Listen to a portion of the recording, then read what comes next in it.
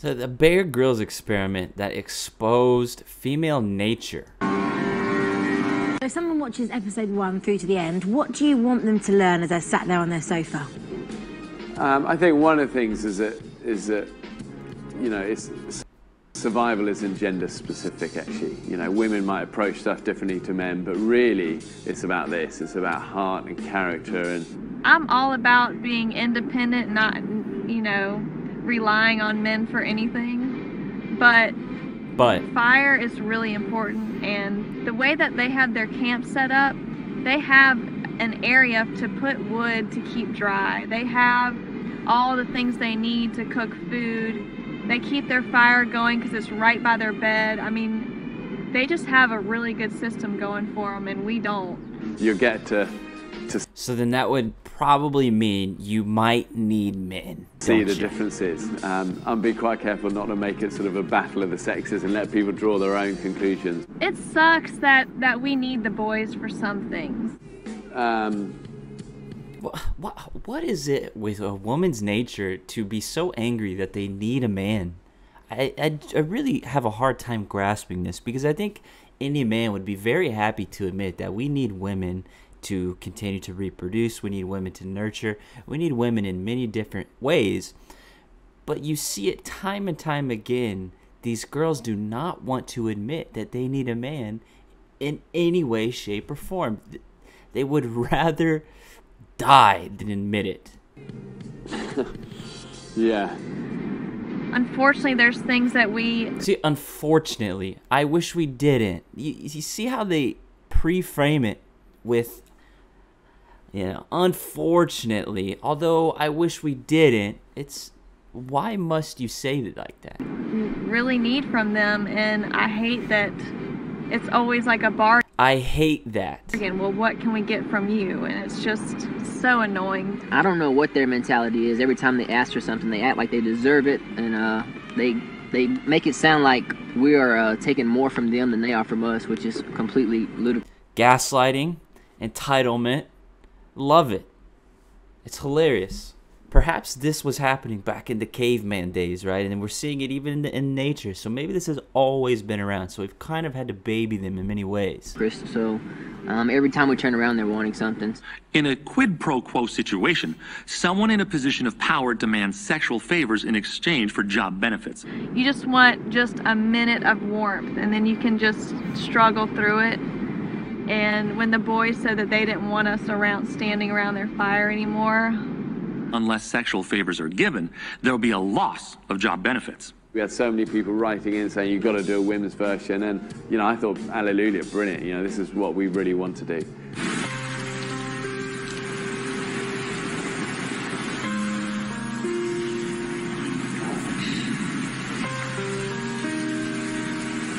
we've been crapped on since we've been here. Yeah, so we've built this architecture, we've built this society, we've built these buildings, we've built this shelter, and now they can go around and proudly say they don't need men.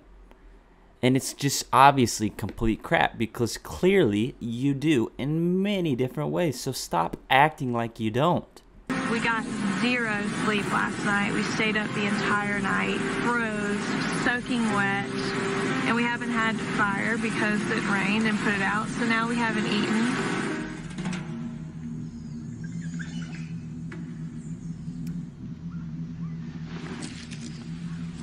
It looks like the top here says...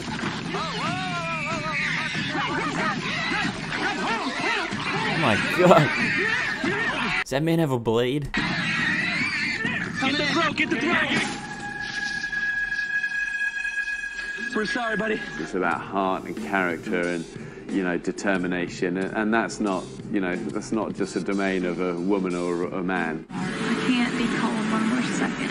I was thankful last night that we stuck to our guns a little bit after tribal and didn't run over and jump in the men's shelter. But going over there this morning, I have no like, I've never been so miserable. I couldn't get my tail over there to that fire fast enough. So their egos have been beaten to shreds to where they are no longer existent. So they're finally okay to swallow their freaking pride and say, you know what? We do need you. Can you please bring us in to your finely crafted shelter and your warm environment full of food? Come on, guys.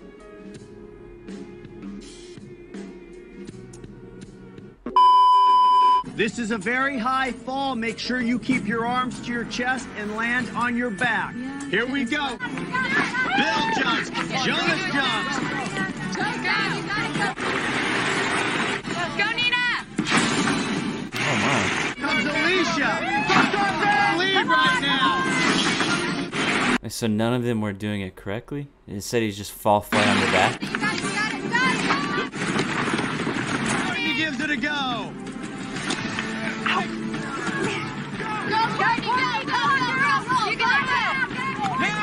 Courtney with a serious injury holding that wrist. Come on.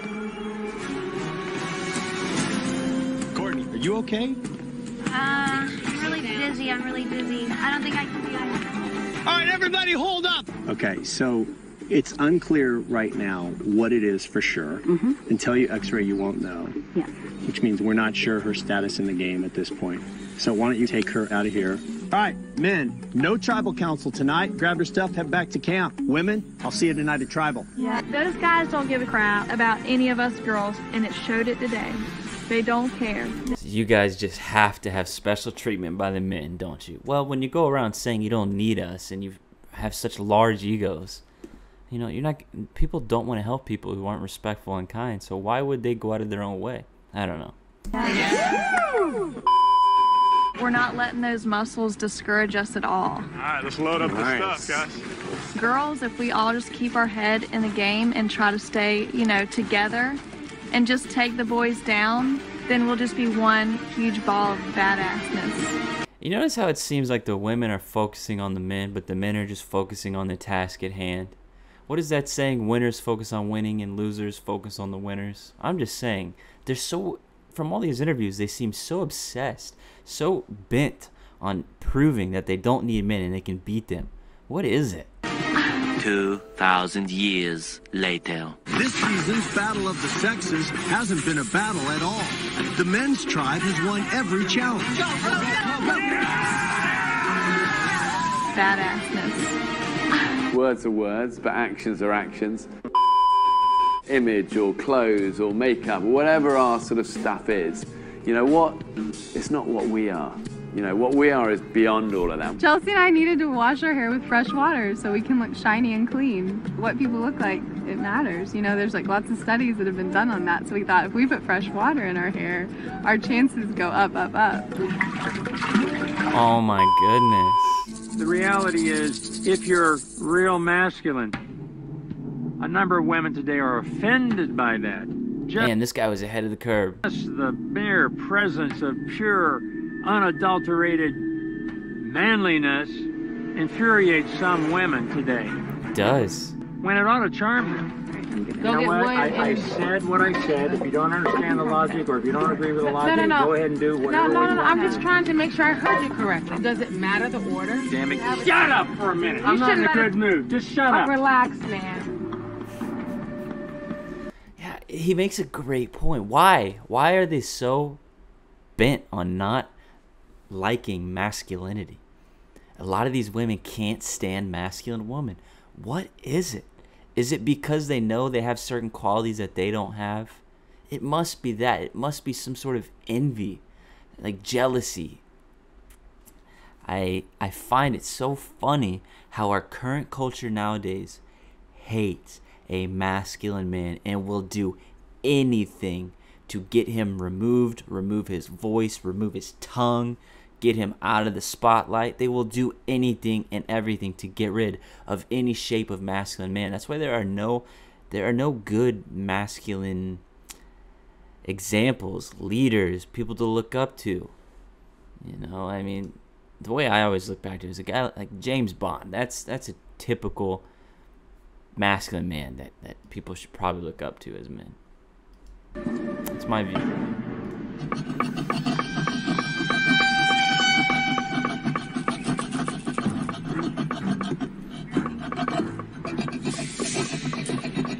Can you not do that right No, there? you can relax on it. It'll be okay. So it looks like they let them into their camp and now they're trying to call the shots.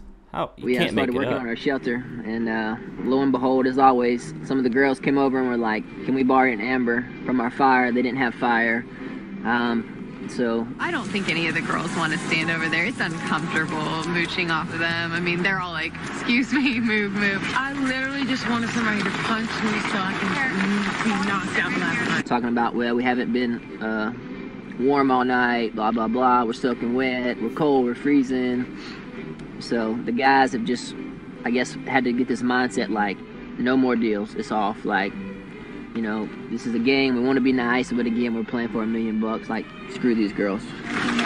I went out crab hunting this morning and came back and found 6 or 8 of the girls in our shelter underneath our stuff, sitting on our beds, you know, soaking wet, you know, sitting by our fire. I need to borrow your car right quick. What kind of shit is that? You want to borrow my car? Hell no! The worst thing in the world to me is being wet and cold. And it's been like that for a long time. Crying is a waste of water. Everyone's different, you know. I mean, the women gets really quite feral and shocking, actually, in a way that I'd never anticipated. Oh, fascinating. Back in the sea, shall we? Should we put this back in the sea? Erica starts throwing away some of the group's firewood. She's lost her mind. We'll put this back in the sea. That's how a child acts. It's like, if I can't have it, then no one can. I will sabotage the rest of the tribe for my emotional outlash. What is going on? She's now going to push some wood in the sea. Whoa, what the? Oh my god, I am so fucking sorry. One of the women on the island, which was, she goes, I can't afford to cry anymore, it's dehydrating me. I feel such a dick. Why? You're my hero. Oh, thank you. However determined they are, they just can't do it. We are a team here, aren't we? Apart from Jane. You know what? We're dealing with hormonal, irrational women right now. It's not even worth trying to negotiate. No. And at this point, I'm done. That's why, men, you should not ever have to. You should not find yourself negotiating with your women inside of a relationship. There's no need to do it. Their whole premise is all about their emotions, all about their feelings. And when you try to come at them with any sense of logic, what happens? They get offended. They cry because they feel entitled to everything. A lot of this behavior that we're seeing in this experiment here is very close to children. This is how children behave when they throw temper tantrums. They feel entitled to everything. And it's so funny because now we live in a world where everything is so easy. We don't need to worry about the basic things of survival because men have created, men have built it. And now women are just out here shitting on men, talking down on men, saying that they're oppressed, they hate men, all types of nonsense, calling just about every masculine man a toxic, misogynist individual. It really is something, talking about feminism, when they don't realize that you can't have feminism in a world where men don't support you. Think about that. Every time we caught a fish, it was like a big hurrah. Like, we know we can do something that the boys have been doing every day. Stab a crocodile. Jesus. Gut it, and then carry it out of the jungle. With the glass ceiling broken, all the oppressed groups shall prosper. So me and Troy go over to the women's tribe, and we propose that they let us use the net, because they obviously don't know how to use the net. So they go over, me and Troy go over and we say, listen, if you let us use the net, we'll give you 50% of whatever we catch. I'm just like, 50 fish, that's enough. Everybody can have 3 fish each in both tribes. So Wait, 50 fish? Who said they were going to catch 100 fish? Jonas doesn't have a suave way about asking things. What we want to do now, we're not pushing the issue. What we're going to do is just let them fumble around for a few more days and not catch fish. And they'll come back. And when they come back, the deal's different. It's not 50-50 anymore because they're coming back to us. The deal's more like 80-20. Is that all? What do you mean, is that all? What the hell, you want, a hand job? I want to fuck you up the ass. Whoa. What clip is this? Every day our #1 priority is shelter. And we're so overworking on our shelter, and it's still just, it's not. We got rained on all night last night. It's like every time we go to bed we dread it because we know we're just going to be sitting there miserable, soaking wet and cold until the sun comes up. Girls came back over today. They were absolutely freezing. I mean, I couldn't stop thinking about them last night because I just knew that they were absolutely freezing to death. And then they come over in the morning and they're absolutely frozen to death. And it just it pisses me off, and I just. What does the nipple rings have anything to do with this? It's just not right, and that was just, I mean, outright wrong. You just shouldn't do that. I guess he's simping. I want to help them. Yep. White dwarf to the as much as I can, because that's what it is being a man. That's what is being a gentleman. That's what's being a man is just forgetting about what is best for you guys and just following and listening to the women, doing what the women need, even though they're behind the scenes shitting on you guys. They wouldn't even concede to doing 50-50 with the net. So it's so funny how, you know, men can be empathetic to them, but the other way around, it never works. And so this whole thing about, you know, a real gentleman does what a woman wants. Well, you know, sure, if it's life or death, like, you know, like they say on Titanic, women and children off, I agree. But when it comes to this situation on a television show, fighting for millions of dollars, and they've been talking smack saying, oh, we don't need the men, we don't need the men, and then it turns out they do, and then you go and try to make a deal like, hey, we'll give you 50-50 if we can use this net, and they say no. Come on, man. What is being chivalrous. Why the hell would you ever align with a bunch of girls?